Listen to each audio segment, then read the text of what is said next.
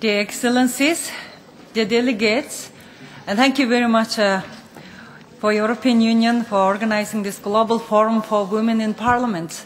And many Mongolian women parliament members wanted to come to join this forum, but unfortunately and fortunately, they couldn't join us because Mongolian Women's Caucus in the parliament is just hosting in Ulaanbaatar an Northeast Asian Women Parliamentarians Conference on peace and education. And of course you can imagine that for men it's very hard to organize Northeast Asian conference on peace, especially to make North and South Korea together in a table. But of course you can guess who can brought them back together in the same table. And right now in Ulaanbaatar, North Korean and South Korean parliament members, along with everybody from Russia, Japan, China, and Mongolia, and Taiwan, all together sitting like sisters. And that's what women are doing in our country. And on behalf of Women's Caucus in the Mongolian Parliament, and on behalf of the government of Mongolia, it is my great honor to speak on this extraordinary global forum for women in Parliament. From our country's recent history on how we brought, what kind of road we took to bring women to leadership positions, I find that a whole process of increasing women leadership is a very humanizing experience. Why I'm saying it's a humanizing? Because just an idea of a woman candidate is very hard for traditional societies to accept. So families have to change, fellow politicians have to change, voters have to change, and communities have to change to accept women's candidacy for leadership positions. I experienced it with my own family, with my own fathers and with my own family members, and also I experienced ups and downs of all the bumpy road, throughout all the bumpy roads, that every time when Mongolian parliament adopted quota, the entire society became very human. And everybody is very polite, everybody is accepting and understanding. And as soon as parliament revoked the quota, which happened in Mongolia, and immediately the whole environment for women became very harsh. So the whole experience of bringing women leadership is changing the society itself already. Before we even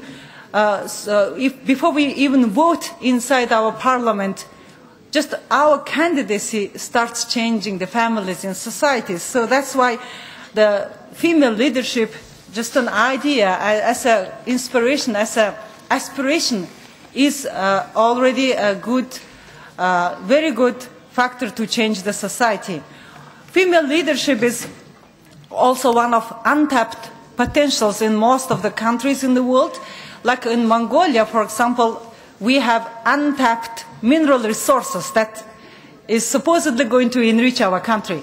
But I think women leadership is more untapped resources that Mongolia and other countries can enjoy from us, from our minds, that not just from the mind.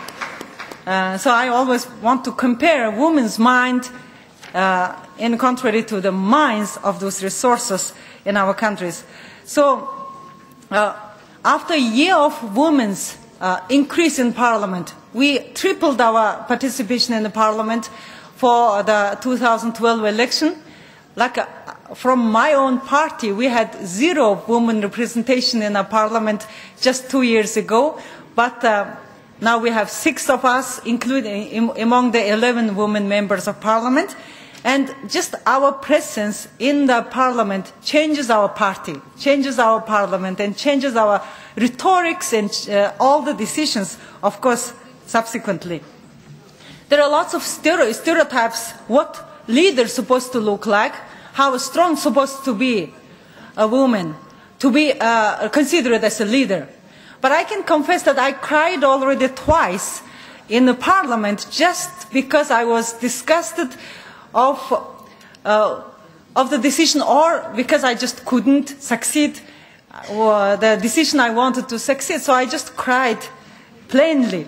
And then people said, you're the leader. Why are you crying? Why are you complaining? And I said, but I'm also supposed to represent the weaks, the weaker part of the people, the more vulnerable part of the people, because I'm the vulnerable person. So I immediately, I easily cry, and I use that to get support in my next voting, and which I received.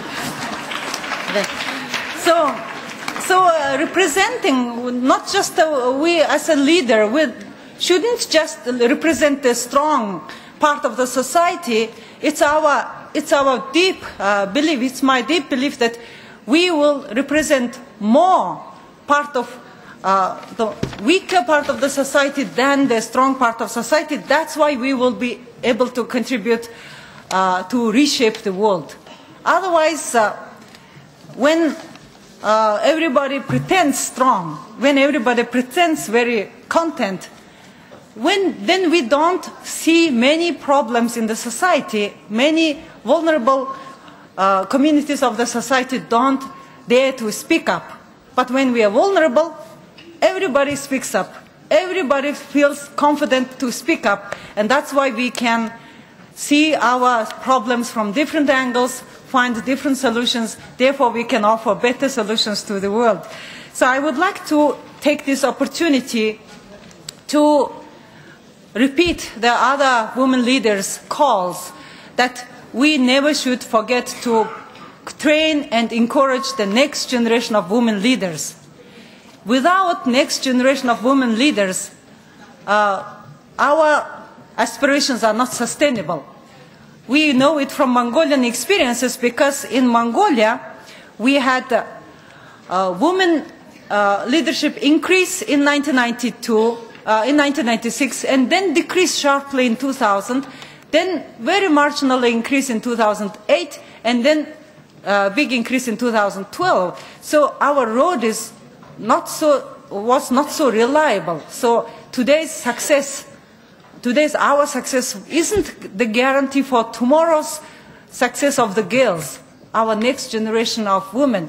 So in order to make sure that we have a sustainable female leadership, we have to continue to train without party borders, without country borders. Anywhere, when women succeed, the world will be changing for better.